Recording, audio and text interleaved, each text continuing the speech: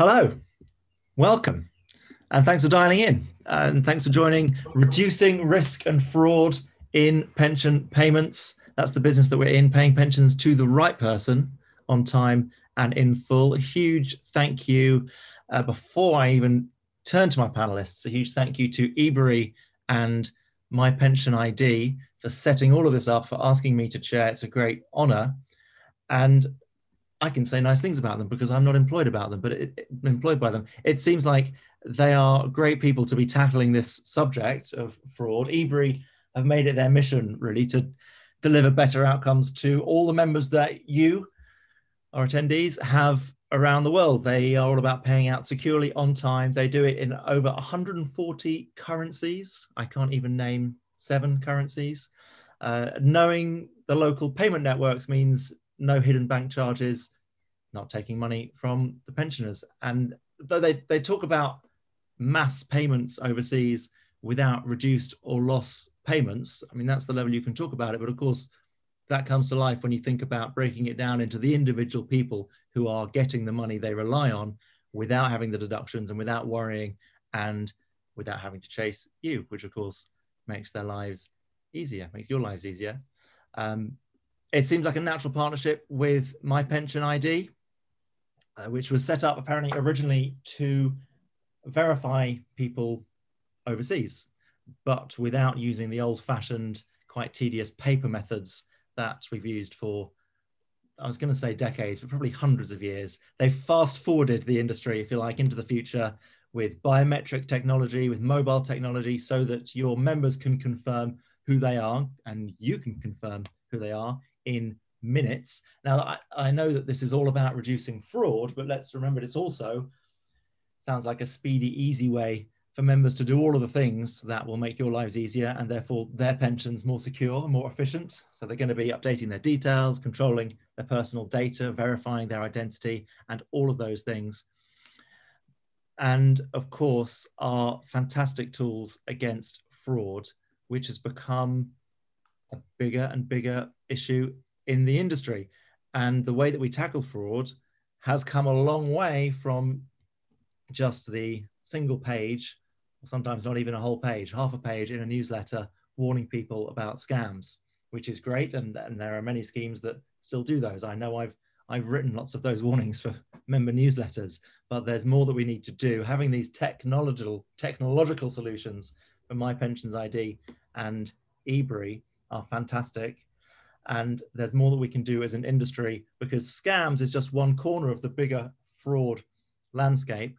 We have 4 fantastic panelists. If they've done nothing else but ask me to join, Ebury and mypensionID have set up some real big hitters and experts in the field with wonderful experience across a really lovely breadth between them. And it's my delight and joy to introduce them. I'm going to go one by one, but before I do that, I'm going to remind you, the audience, to please ask us questions. We've already, before the session, had a handful of really interesting, insightful, interesting questions come in. So you're already my favorite audience of the day. Please, as we go through, if you have any other thoughts, ideas, questions, pop them in the box. I'm going to keep an eye on it, and I will feed as many of them through to the panel as I can as we go along.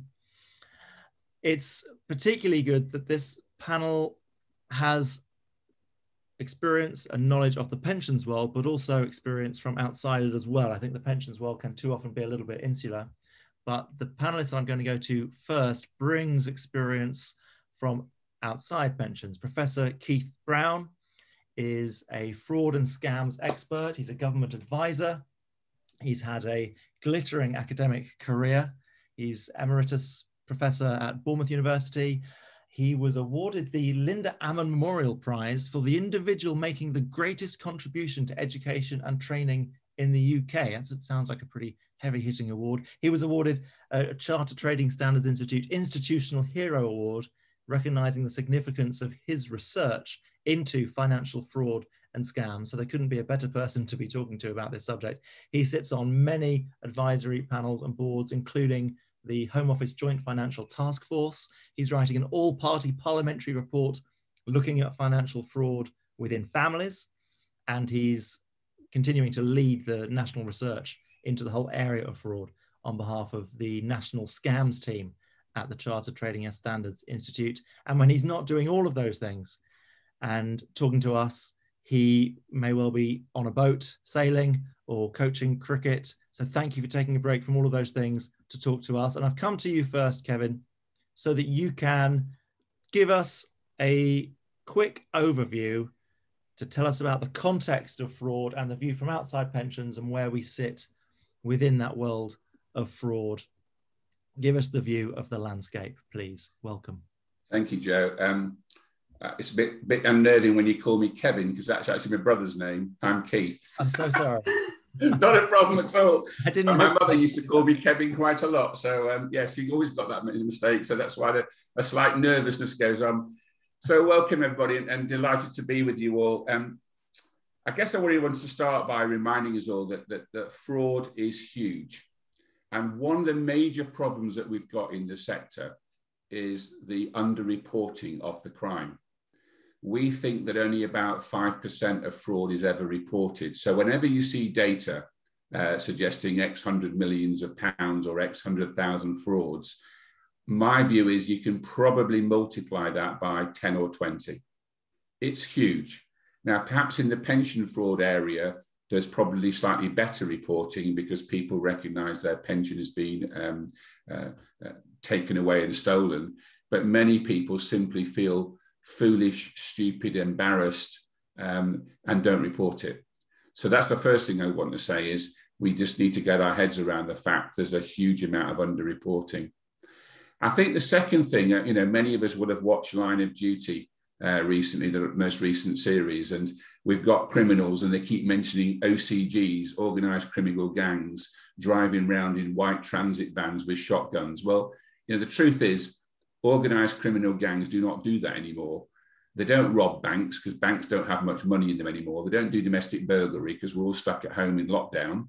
And they don't steal our cars very often because we've got tracker devices on them. So what they're doing is fraud. And we need to recognise now it's organised criminal gangs. Fraud is funding international terrorism, human trafficking. Some of the worst aspects of humanity is funded through fraud. So we just need to get our heads around that a little bit and recognise the seriousness of it. We're estimating it's something in the order of 5 to 10 billion pounds worth a year to our economy in fraud. A couple of other headline thoughts and figures. Our research suggests that the average age of a victim is 75. So it is predominantly the elderly, and in particular, lonely elderly people who are targeted by criminals. You and I and everybody are sick to death of receiving mobile calls, telephone calls, email fraud things, but we normally know how to deal with them. But lonely elderly people, particularly those in the early stages of cognitive decline, dementia, they are the victims that criminals want to attract themselves to. And that's why they buy and sell data, which they call suckers lists, simply because these are the best victims, because they can repeat and repeat and repeat the fraud with them. Just make a little call. I did some research for the government looking at call blocking technology. And this research was looking at the impact of being able to use call blockers to look at people's well-being as a result of it. It was one of the most difficult bits of research I've ever done, simply because many old people, lonely old people, who'd be receiving 20 or 30 or 40 calls from fraudsters a week, they disconnected the call blocking technology because suddenly with the call blocking technology, they got no calls per week. And the reality was that many lonely, isolated older people would rather talk to a criminal than talk to nobody. Loneliness is a major issue in our society. And so therefore, whatever campaigns we have to try and stop fraud, Take 5, better education, better information, my view is until we fundamentally tackle loneliness, we've got a major problem. And the final 2 points are, we do need to also consider the legal systems and legal processes around the way we care for some of the most vulnerable in our society. We need to recognise that the term next of kin is meaningless in law. You have no legal rights to care for your loved one, your husband, your wife, your mother, your father, your child, an adult child, without a lasting power of attorney. And there are simply not enough lasting powers of attorney. There's roughly 2 million property affairs registered and 1 million health and welfare LPAs registered in the country. And that creates a legal problem. And actually is one of the reasons why many people kind of circumvent the system and operate on behalf of their loved one. And they often know their loved one's passwords, and they have their abilities to move monies around because they're doing it for their husband or their wife, their mother or their father. They're doing it outside of an appropriate legal framework. So perhaps that's something else we'll come back to. And my final thought linked to that really is we have very, very little understanding of what I would call intrafamiliar fraud, fraud going on from within families. And whenever I'm on TV or on the radio, that's the biggest thing that I get emails about. People describing how mother has lost her finances because auntie, uncle, sister, brother, somebody else within the family has taken the money under the assumption that it's going to become theirs anyway by right one day.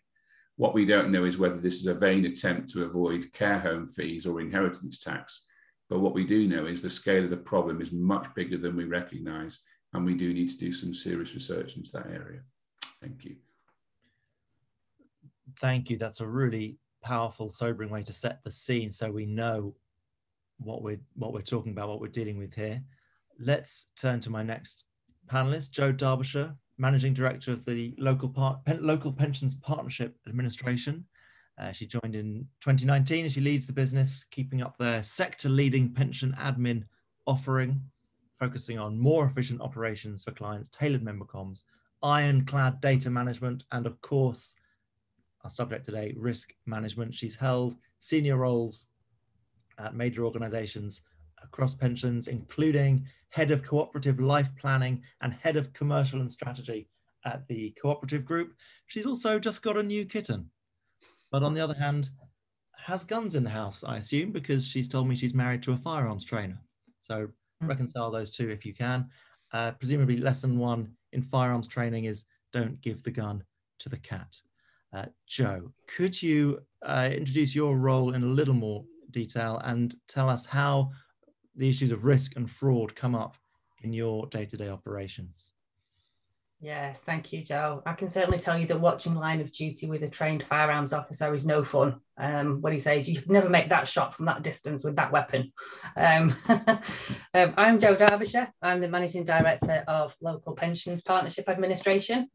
We are a leading third-party pensions administrator, providing pensions administration services to local government, police and fire. We are jointly owned by the London Pension Fund Authority and Lancashire County Council.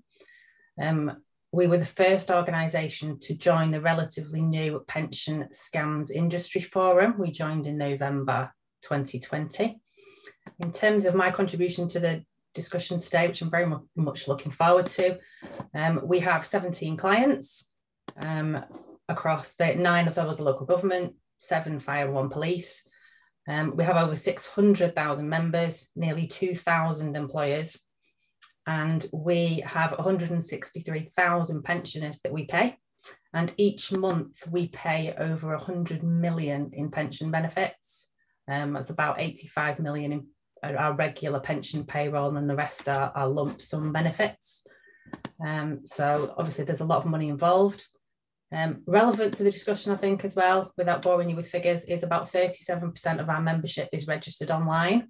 So I think it's pertinent that we all recognise that digital is not going to be an overnight success or work for everyone. So there has to be multiple ways that we tackle the issues here.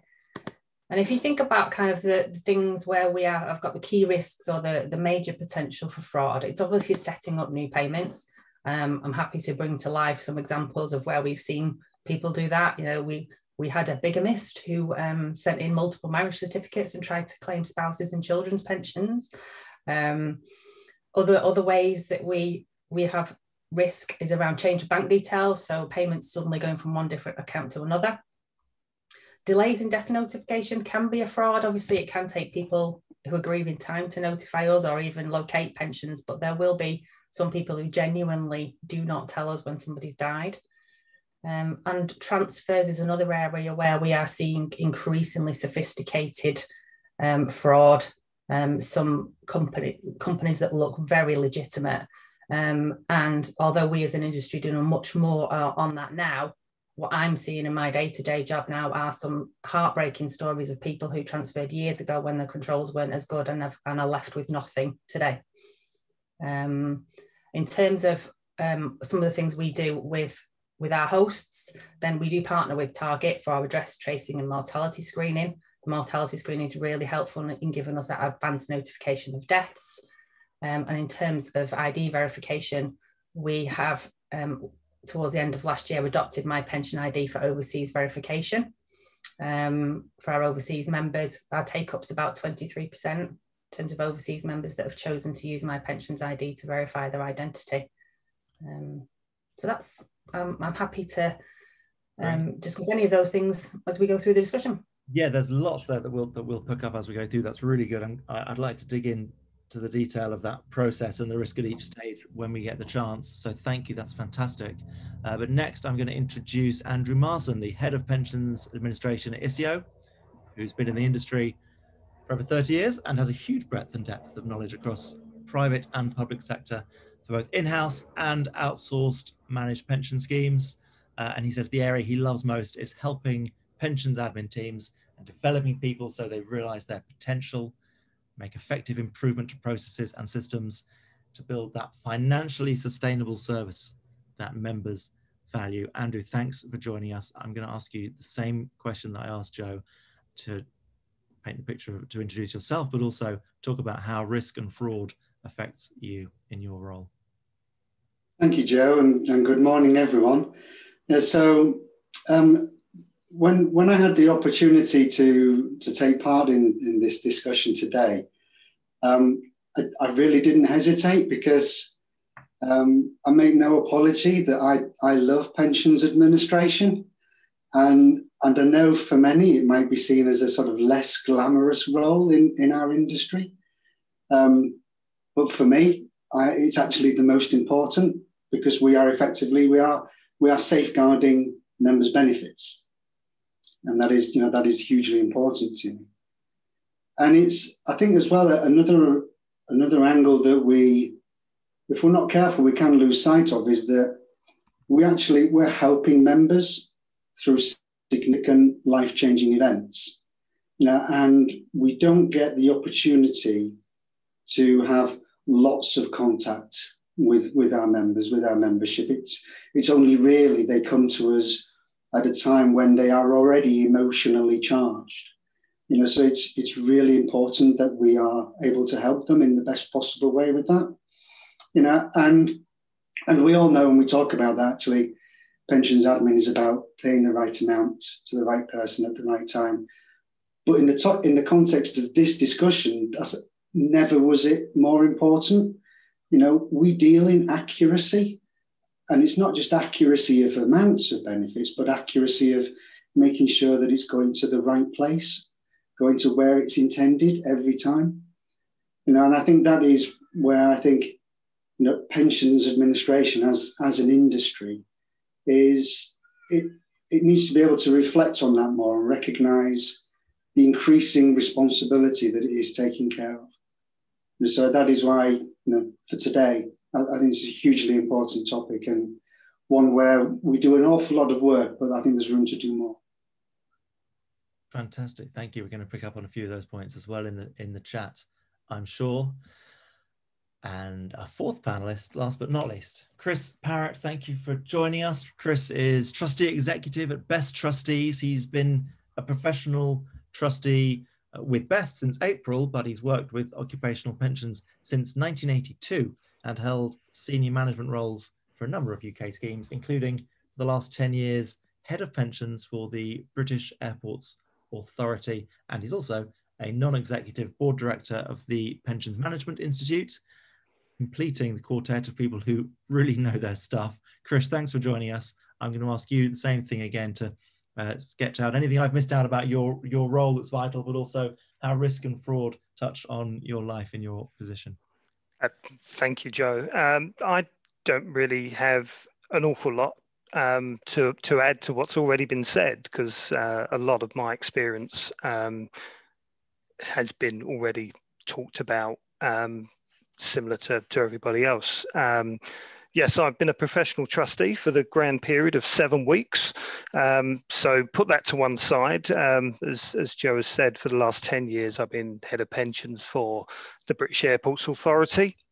And prior to that, I've spent the vast majority of my career establishing new schemes and operating new schemes, primarily for retailers. The one thing I would say is, what has developed over time is that we have become more and more remote with the people that we provide pensions to. Active members, your colleagues, if you work in-house, you see them in the staff restaurant, you see them walking past you in corridors, you see them in car parks, or you see them in public transport. You do get the opportunity, if something is wrong with a colleague in relation to pensions or anything generally, you will generally get stopped and say, oh, there's something going on with Joe or Beryl or Doris or whatever name you want to give to them. And so there's ways of following that up.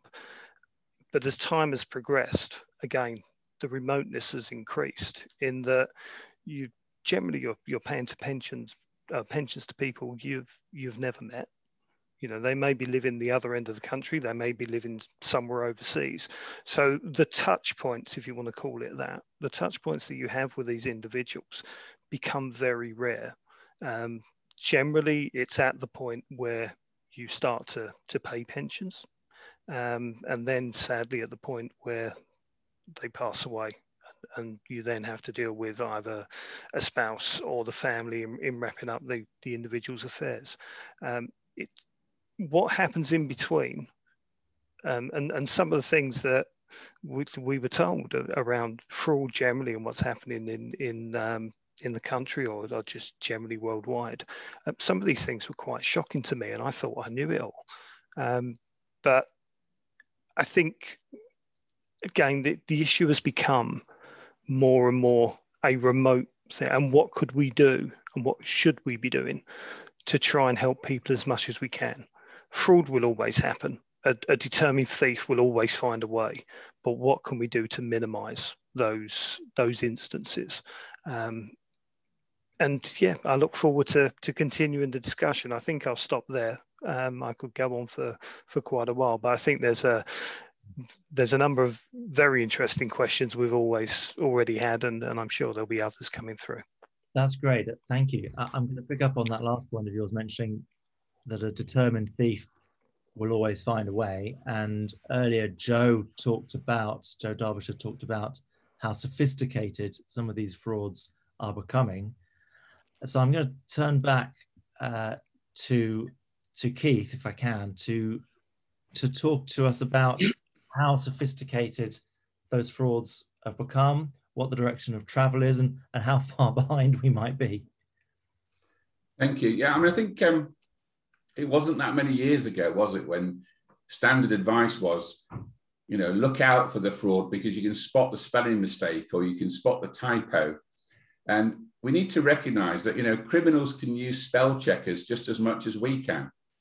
And the point I was trying to make earlier on about the amount of money and the scale of the crime and the types of organizations involved, they use the very best brains available to try and come up with strategies to attack us.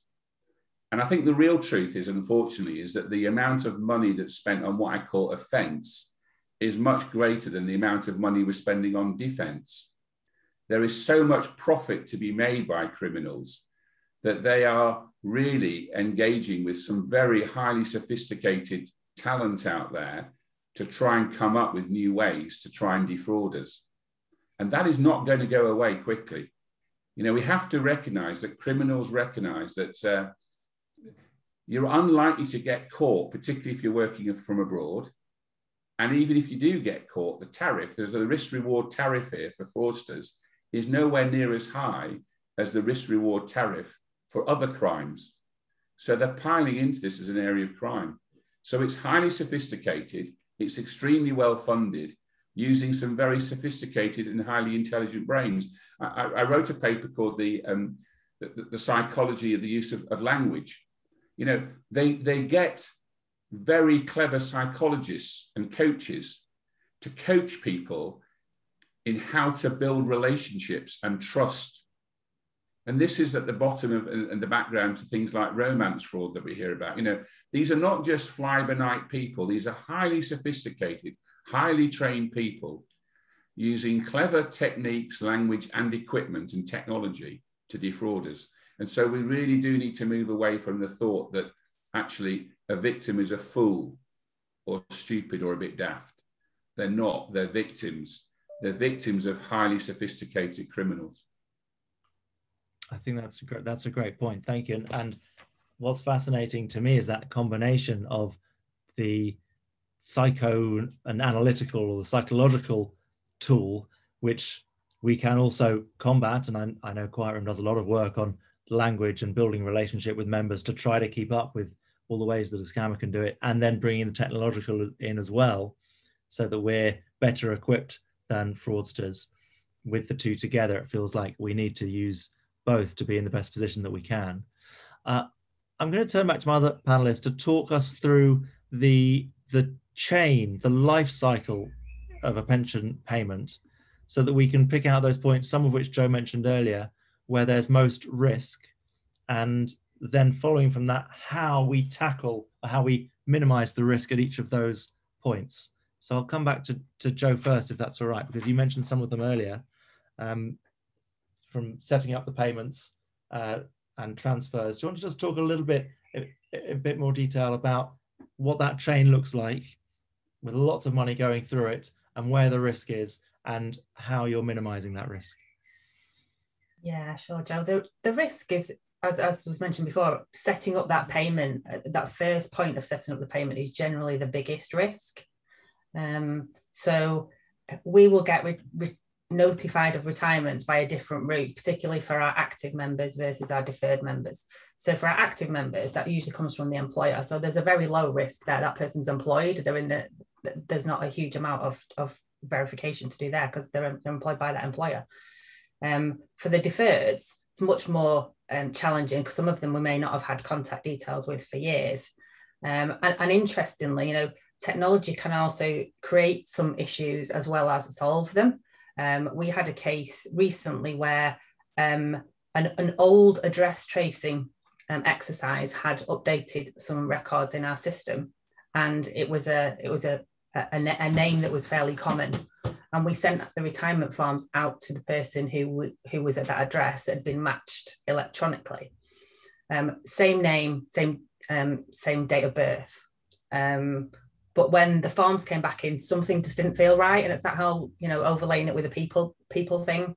You know, and we certainly uncovered that it wasn't the right person who was claiming the benefits. And those kinds of things can happen. You know, the guy I referred to earlier had a record of fraud claiming from multiple pension providers and insurance companies around sort of fake marriages. And the way we detected that one, so this was after the death of a member, the documentation he was using to show that he was the legal guardian of the child and should therefore get a child's pension, the marriage certificate number didn't match the marriage certificate that was sent in, and the marriage certificate wasn't valid. So there's so many different kind of angles to fraud that you've got to be, you know, all over.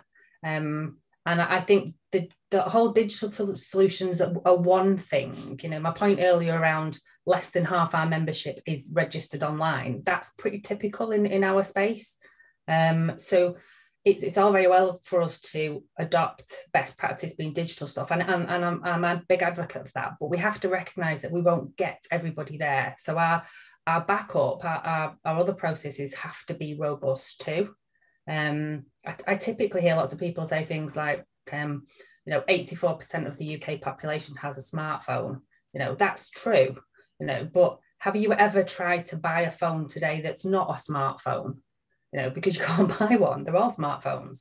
When you look at the internet usage by age, that's very different. So when you look at smartphone usage in over 65s, only half of them use the internet on their smartphone.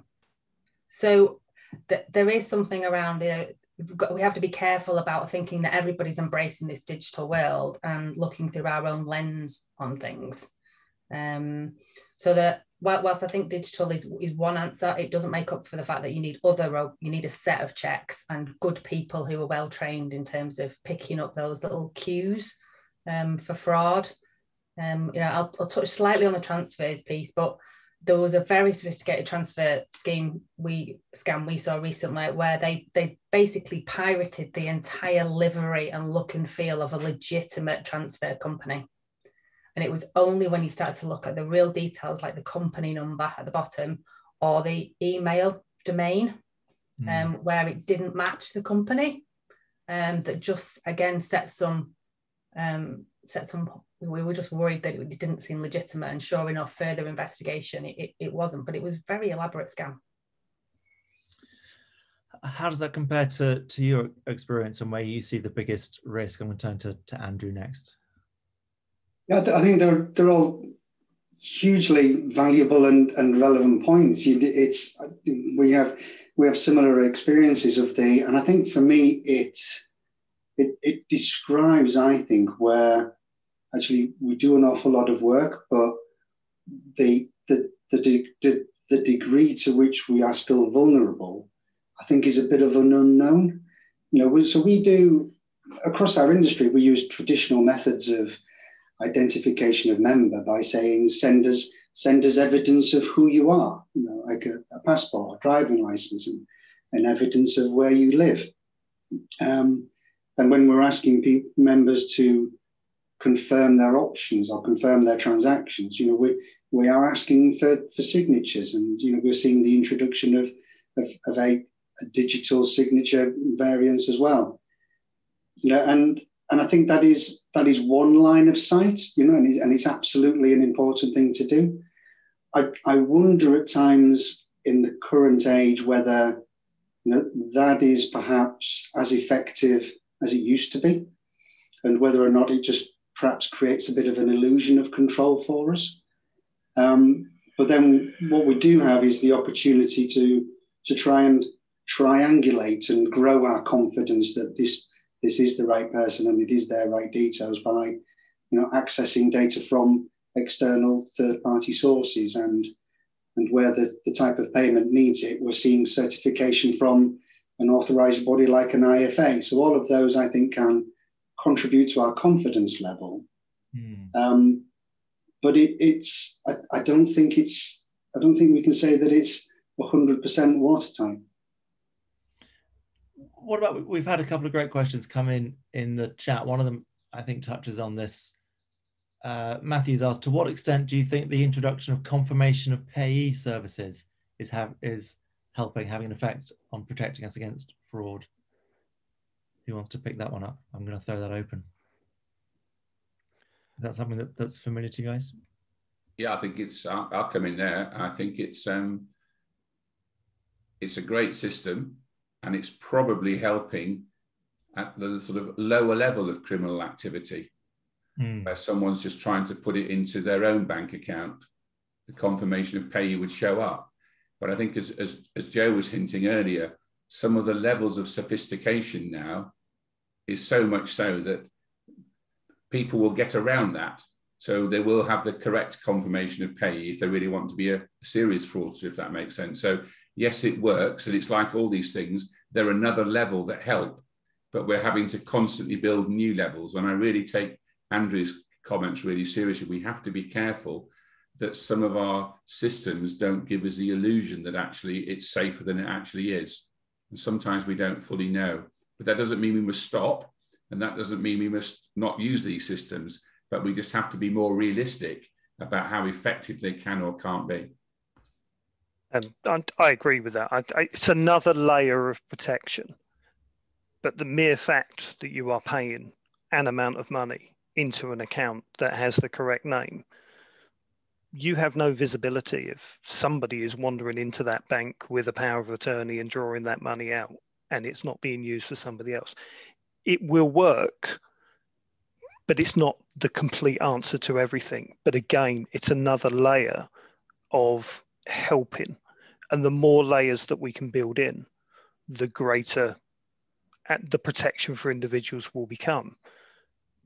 But again, it's not the be all and end all, but it's a very useful tool. And I know, well, Joe, you've mentioned in previous conversations, you've talked about being a target for things like malware and ransomware. And we've had a question in the chat from Diana about cybersecurity loopholes. How much does that contribute to fraud? I'm going to start with you just because you've mentioned them to me before, but I'll throw it out to the others as well. What do you think of that?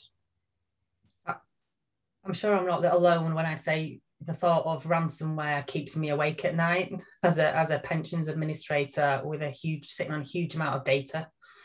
What can we do? The things that everybody does. We partner with experts. We do penetration testing. We have good business continuity plans and disaster recovery plans. We do all of those things. But the Pentagon gets hacked. And at the end of the day, we are running, effectively commercial operations. There's a limit to what what our clients can afford.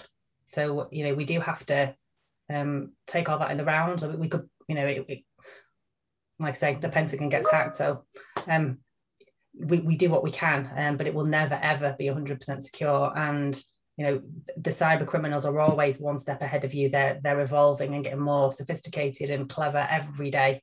But yeah, it's certainly one of the things that keeps me awake at night. And have you had direct experience of being a target of a ransomware or malware attack? No, but other administrators have. So we know our arena is a target for them. But I'm sure, just as the other kind of administrators and people with experience on this panel will know, we do keep a track of how many people are trying to attack our systems every day. Wow. It's significant every day. Partly as well because our group also has an investments business and looks after a significant amount of pension fund assets. My experience is very similar to Joe. At Heathrow or British Airports Authority, whatever you want to call it, we launched a website, but we were lucky enough that we could go and speak to our internal IT security because Heathrow was attacked a number of times an hour, constantly. We were able to lean on them and ask for their advice, and thank God we did, because on the day that we launched the website, we had 6 attempted hacks. And the website gave links portal into our third-party administrator and DC provider. We were lucky to be able to do that. Not everybody has that level of experience and colleagues that they can fall back on. I think cybersecurity is a huge issue. And if we are pushing as much as we can online, and I'll stress that as much as we can, I don't think it will be completely digital, because it's a generational thing. We need to get through that generational thing. But it's something that is going to be a very high level risk for quite some time and may never go away. Yeah. Andrew, from an administration point of view, so for Chris, that's clearly something that they thought long and hard about before launching that site, and they had an organization they're attached to, which clearly was one of the sort of national targets for cyber attacks, so they could lean on that expertise. From an administration point of view, how much thought do you need to put in ahead of time? How much does it occupy your everyday dealings? How much should it occupy your day-to-day dealings and your focus? And how much does it rely on the kind of organization that you're working with? Yeah, I think for us, it is such a niche area of expertise and sophistication that us as pensions administrators, we need to rely on heavily on our platform providers and our own IT security team and our own IT partners. because it is such a complex area, and I'm pleased to say that largely we don't feel it on a day-to-day basis, but in the same context as Chris described, anecdotally, all of our infrastructures, all of our networks are under constant bombardment. But thankfully, in the vast majority of situations, that holds true, and everything stays okay. But it is, But I share Joe's awakeness at night that you simply don't want this to happen. We've had a little note in the chat from Gillian. Thank you, Gillian, to say PASO has issued some excellent guidance on cybersecurity aimed specifically at administrators. So I'd encourage everyone to go and have a look at that. Keith, this talk about the constant attacks, does that ring true for how much is that representative of what's going on in the wider world as well? Is it 6 times an hour that this kind of organization is getting attacked? Oh, it's absolutely right. That, I mean, it's like how many telephone calls do we individually get per day saying that our internet's about to go down, or that criminals are using massive computers to bombard us with all sorts of things, isn't it? Phone hacking, internet hacking, all sorts of things. And I think Joe's comments were particularly pertinent. She runs an organization and her members can afford to spend a certain amount of money on security. But even the Pentagon gets hacked. So, how much money can you spend? The point I was trying to make earlier, there is so much money to be made. The criminals always have more money than we've got to spend on defense. And I think all the panelists here are being honest enough to say that, we're doing the best that we can, and it seems to be holding out. But the truth is, there are going to be weaknesses. There are going to be problems. And it's why I want to come back to some other aspects. We almost have to anticipate that things will go wrong individually, personally, in our own communities, and within the whole pension sector. So it's what are our strategies almost to do and to deal with things when they do go wrong? Because I don't believe that we're ever going to be able to rely on the fact we can keep the criminals out forever. It's just not going to happen. There's too much money at stake.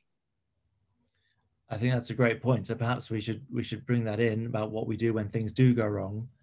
But Jill, I want to pick up on the earlier point first, and also we've had a little note that touches on this in the chat from Joe, talking about e-signing and use of MFA with members and third parties. Do you think that should be standard for administrators? I'd like to broaden that out and start the discussion of best practice. What should be standard? How much do you look around at what other people are doing?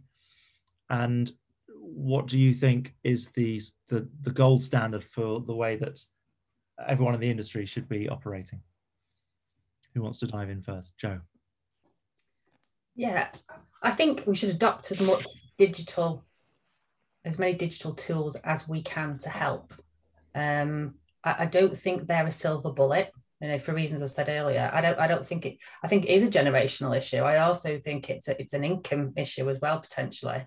There's a lot in the press about digital leaving people behind, particularly those on low incomes, and the schemes that we administer would have people on quite low incomes as well. So we have to bear that in mind. So I think we can do something. I think in one of our early discussions as we were preparing for this panel today, somebody described this as like whack-a-mole. Is that if we get increasingly sophisticated, what we can do is everything in our power to make sure that we put the right money in the right account. What we can't do is what happens to that money once it's got there. So that's when you're going to get people who increasingly, the criminals will find those areas of weakness, and they'll keep moving around to where they can exploit people. And as Keith says, there's so much money in it for them. They'll just keep finding another way. That's not to say that we shouldn't be doing what we can. And I think we should adopt best practice as much as possible. As I say, and I'm being honest, as an administrator who operates in the public sector, there is not a bottomless pit of money to do these things. And quite often a lot of the larger administrators like ourselves, we rely on software providers as well. So sometimes our timelines are dictated by what's on their development roadmap and how much we can influence them to progress things.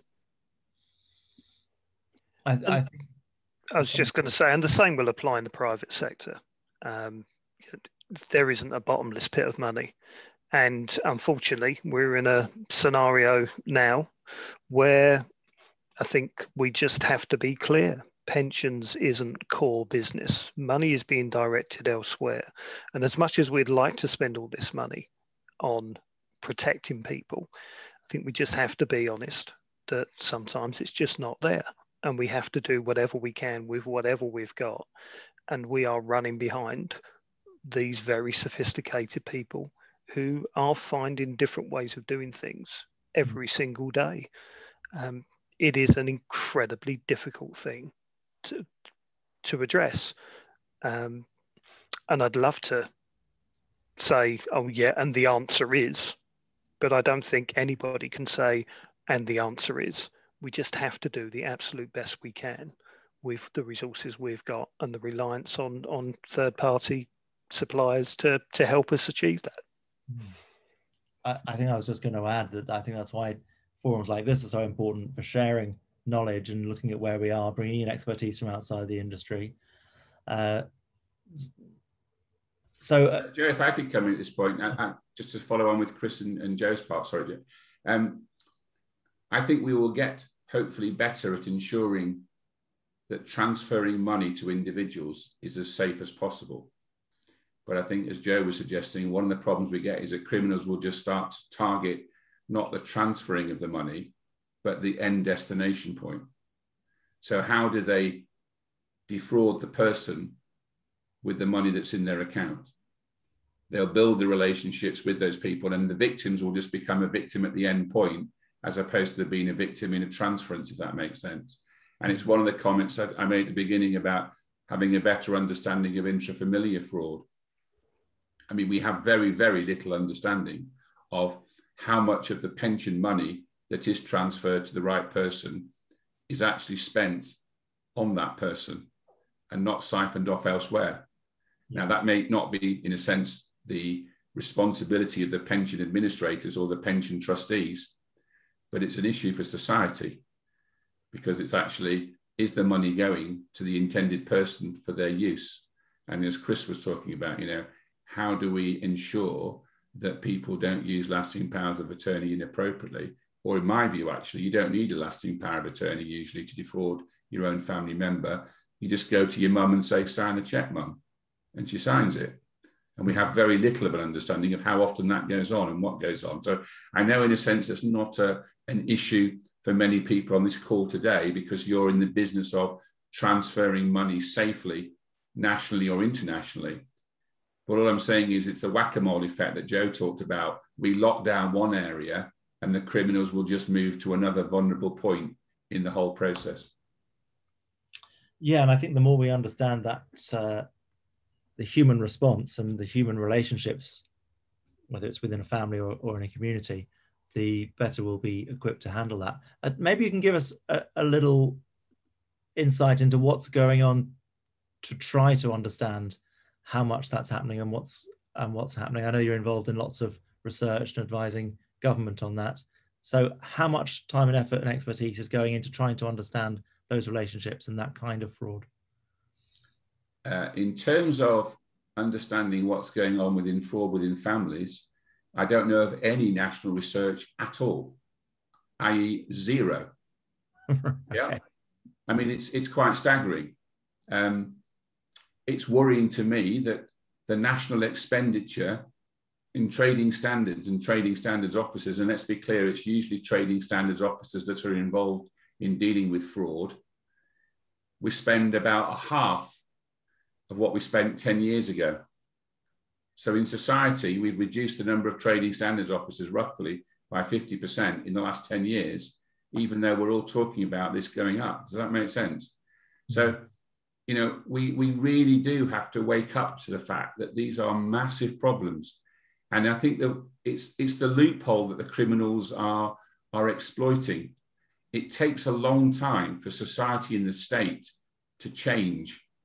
If I do watch TV, if I'm not watching Line of Duty and taking Joe's views about shotguns and whatever, all the other TV programs seem to be called police interceptors or something like that, when policemen driving fast cars.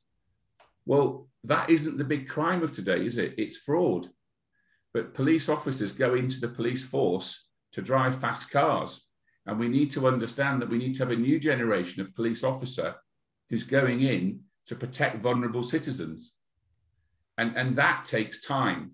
And because it takes so long, the criminals are just faster. And that's what we're going to have to get better at. And that's the advantage, I think, the greatness of having webinars and events like today, because it helps us bring together a broader understanding for us all to think, how can we put our tuppence within to try and make things better for the whole? Because we can't do this as individuals. It's no point in just little bits trying to change the system. We have to come together and share our various perspectives and come together with much more rounded and wholesome solutions. I think that's an excellent point. Thank you. That's fantastic. I'm also reminded, just talking about whack-a-mole and moving the crime from the point of setting up the payment to the end point. If we close it down here, it pops up here. I'm reminded of a chart that I saw about that chain of payment, particularly when you're paying overseas, that you have that problem of bank accounts being verified and a number of extra points along the journey that you wouldn't necessarily have if you're paying within the UK. And each of those points becomes a vulnerability. And one of the things that, among others, but one of the great advantages of Ebury is that it's removing links in the chain. You're pre-approving bank accounts so that it's trying not just to make each join in the chain more secure, it's trying to create a chain where there are fewer joins. How much is that something, I mean, it feels like something that we're less aware of because we're so used to the world of electronic banking where you press a button and money goes from here to there. That extra complication and the extra administration of money going overseas involves more risk. So, Joe, that's a really good point, that as you try and reduce the number of points, you can make things smoother. But actually, one of the problems at the moment outside of pensions that we have is actually the faster payment system. So many criminals that win the confidence of their victims, get them to transfer money, and it's out the country within 30 seconds. And one of the things I've been campaigning for a while is actually, specialist bank accounts that actually slow down that process. Many people realize half an hour afterwards they've been defrauded when they think about what's gone on. Yeah. But in a faster payment system, it's too late. You can't stop the transfer. So there are all sorts of ways that we need to think about how we can slow processes down, building text alert systems. Why is it so that, your mother, when an amount of money above a certain amount, why isn't there a text alert to the named relative or the named person that she's named to say, does this look right, and give enough time for the person to verify? There are better systems that we could build in to our total financial structure. And this is much outside of the world of pensions now, but it's trying to get us to understand that we're locking down some bits. They're just, criminals will move to other bits. And it's the totality. How do we run an electronic internet banking based system more effectively for societies and communities? Because if we're not careful, it would be my view eventually that many people might start thinking, forget it, I'm never doing internet banking, too risky. I'm going to go back to old fashioned checks, just as we've gone to a cashless society, because actually then I'm in control. Yeah, I spoke to someone just yesterday who's struggling at the moment with a situation where their parents won't use a cash machine and goes into a bank and writes, didn't really know you could do this, writes a check to themselves to get cash out over the counter, some system which I assume was prevalent in the 1920s. No, Joe. In my youth, that was the system. Before the cash machines in the world, you used to have to go to the bank on a Friday, and there was always a queue, wasn't there, folks, at 2 o'clock on a Friday, when you were writing a check to yourself to get cash. And that's what you have to do. And you used to keep £10 note in your sock drawer, didn't you, in case you ran out of cash over the weekend. That was not that long ago. I'm not that old. Yeah, I feel I'm reliving my youth there. But if I can just pick up on the point that was just made about the simple text message, can we stop this? I mean, this isn't something for the pensions naive or the financially naive. I mean, I have a very good friend who some people on this call may know. I won't say who they are, but they discovered that money was being taken from their pension account because somebody had somehow hacked her email system, sent an instruction to an IFA. The IFA received it, thought it was quite bona fide, and it was only because she's a pensions person. She checked her account and she saw that £40,000 was missing and was managed to stop it. Now, the simple question she asked the IFA was, why didn't you call me? Why didn't you ask? Why did you think I need that money? There are simple things we can do, but we're never going to beat the very sophisticated thing, because there will always be a very sophisticated thing coming along. But it comes back to my point: the more layers that we can put in, the better. And I agree. Is the instantaneous world that we live in probably the best thing for us? Sometimes it will be, sometimes possibly may not. I think that brings it to life and touches on one of the questions we had in advance from the audience. In fact, you may well have answered it already, but I'll ask it just to get it out there. I'm sorry, I don't have the name of the person who asked it, but they said, how are members of the panel, that's you, how are you securely identifying the non-digital members while still providing ease of access? And Joe, you talked about only 37% of your members being online. Yeah, what we do will be quite traditional, so it will be two forms of ID, one that's effectively ID verification, the other one that's proof of address, so a utility bill, etc.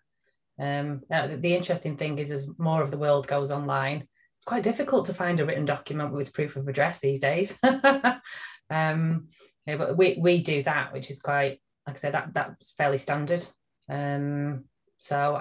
For me, you won't solve this with one thing. You have to have a toolkit. That includes your people being trained. Every single person in our organisation has vulnerable customer training. They are, including me. We're all trained to recognise the signs of vulnerable customers and what is a vulnerable customer. It includes having digital tools that are appropriate for what we do and that are clever. It has those more manual processes that we will still need, whether we like it or not, for a while. And people just being savvy and going, something doesn't smell right, something doesn't feel right, that instinct. It's going to be a combination of all those things. Andrew?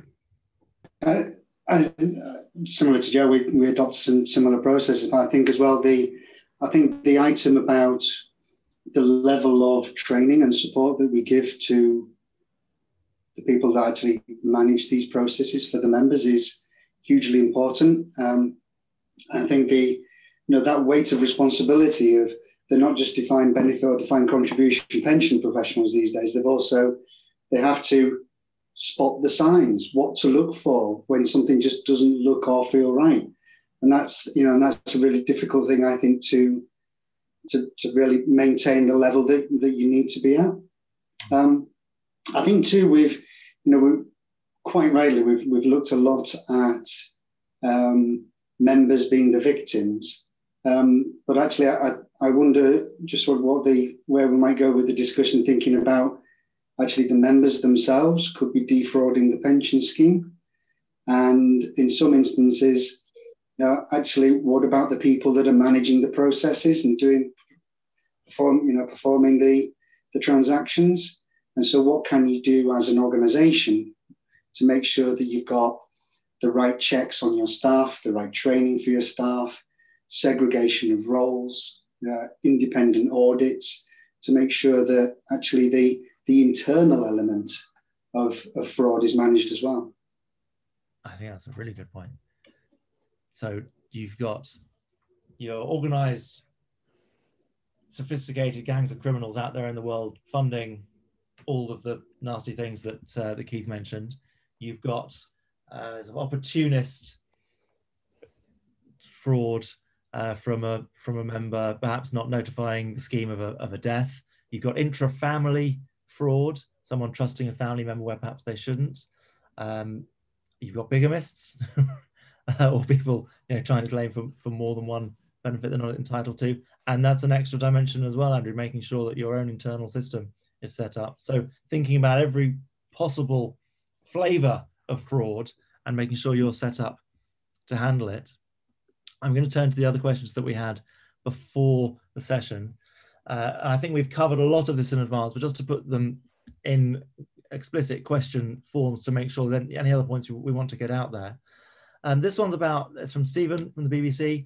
What do you think is appropriate in terms of balancing verifying the identity and prompt processing of the payment request, especially for overseas members, especially for members you might not have had any contact with for several years, or members who, let's face it, these days expect an immediate service? There's always that balance, isn't there, between extra security and speed of service. Keith's already talked about bank accounts that slow down payments. What do you think is best practice in terms of balancing speed, convenience, and security? For me, yeah, absolutely. Speed is important, and increasingly with demand for, I think rather than speed, I think that the demand from our customers is more about accessibility. And actually, but overriding that, if your engagement with the members and your communications are right, the pressure to pay quickly shouldn't really be an issue for you, because it is the most important thing is about paying the right amount to the right place. And actually, if you can be as prepared as you can be, the timing of that payment, so for example, to coincide with employment income ending and retirement income starting, that really shouldn't be an issue. So speed is important, but not as important as sending it to the right place. Right. Joe? I agree, Andrew. It's much easier to stop a payment than try to recover one. And you'll find that people are quite engaged in terms of wanting to verify their identity when big payments are at stake. That's interesting. Yeah, I think this is right, Joe. Absolutely. Everybody knows in society now that fraud's an issue. There's not a single person that doesn't get attacked by some fraudster at some point on your phone, in the mail. I think if we were able to say to people, if we slowed things down, there's a better protection system, people would accept that, so long as they understand what the process is and what the time level is. And as Joe and Andrew said, it's getting the right amount to the right person is slightly more important than is it going to be done within the next 30 minutes. Great. Chris, do you want to add a thought to that? I think they've covered that. Couldn't agree more. Couldn't agree more. I mean, I'd quite happily have a conversation with a disgruntled person who was expecting the payment the day before, rather than try and chase where that payment has gone to. I think the disgruntled caller may well acknowledge and quite welcome the fact that we're carrying out as many checks as we possibly can. That doesn't mean to say you should delay it unduly, but allowing time, I think is an important thing, and I think it's appreciated, mainly. Great. I've got another great question. So many good questions coming in. Thank you, and apologies in advance if we don't get through them all. Andrew's asked, what have pension freedoms done for security and pension payments?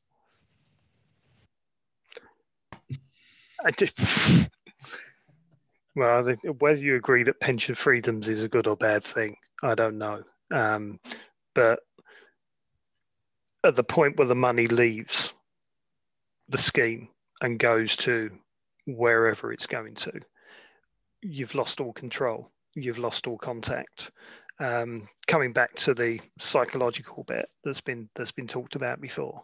I mean, most of these people, okay, prior to pandemic, most of these people have had the benefit of sitting with a potential fraudster either in a plush office or even on their own sofa in their own house, and they've got it in their mind that this is the right thing to do. Nobody likes being told they're wrong.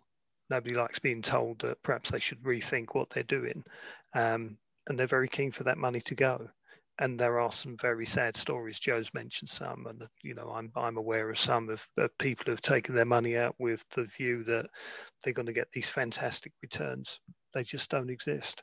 I think pension freedoms is yet another issue that we have to deal with. But again, it comes back to the point of once that money is out and is away from our control, our interaction, what can we as pensions people, what can we do? I think that comes to the actions of another regulator and what they should be doing to manage their people. Yeah, I don't know whether you're seeing the same as me, Andrew, but one of the other things, as well as obviously that increase in transfers over the years since pension freedoms was introduced, is what we're seeing now is the cases that are coming to us where increased numbers of subject access requests, increased numbers of claims from, you know, the claims companies have moved on from PPI now. The next thing is, were you told to transfer your pension and ill-advised? And a lot of these will predate, and quite a few of these predate my organisation. It's five years old. Some of them predate, but it still doesn't mean we don't have to do all the work, you know, to then go back. And of course, you know, the controls 10 years ago are not the same as the controls today. So there's an invisible amount of work that we as administrators have to do now to almost start to try to pick the pieces up from those transfers that happened years ago. I think it's a real unknown. And I guess it kind of makes me worry more, because I don't know how big the unknown is, and I don't know when or if it might happen. But yeah, I've seen cases of, you know, where the decision at the time hasn't gone as expected, and the individuals concerned are looking for some sort of recompense or remediation. And there are cases out there, aren't there, where they've gone back to the trustees of the scheme, asking whether or not did the trustees do enough in terms of their responsibilities to make sure that they felt comfortable that the member was well informed to make that decision. And I think that's a big topic that could potentially emerge. Did we do enough? Yeah. We've just got 5 minutes, and there's an area that has been mentioned but we haven't dug into yet. What's the role of regulator here, or legislation? What legislation would you like to see? What do you want to see the regulators doing that would help you, that would help members? Or do you think that they've done that has not helped so far?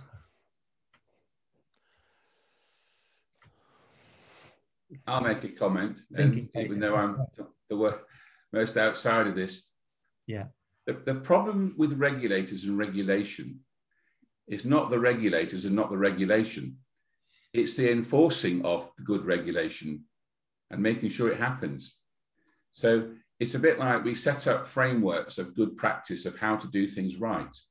How do you make sure that most of the time people do the right thing in the right way at the right time?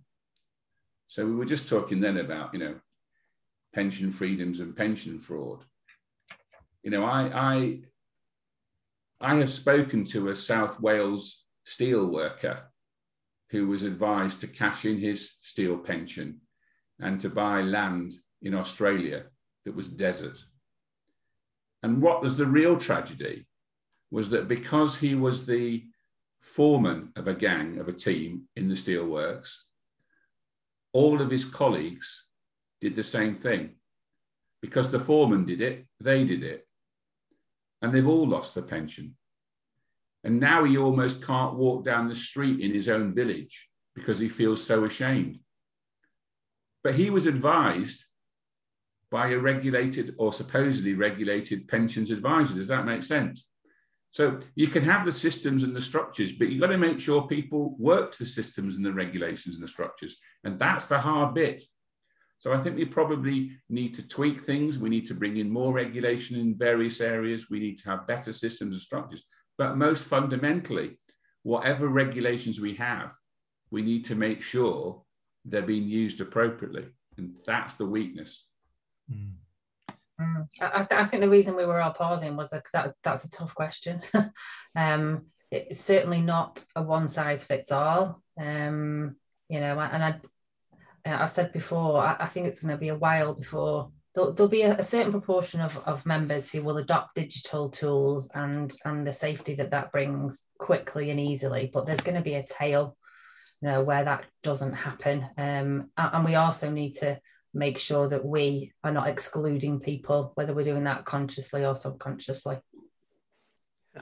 The reason I was pausing is I was going to answer, well, they should be doing more, but I was thinking about, well, what more should they do?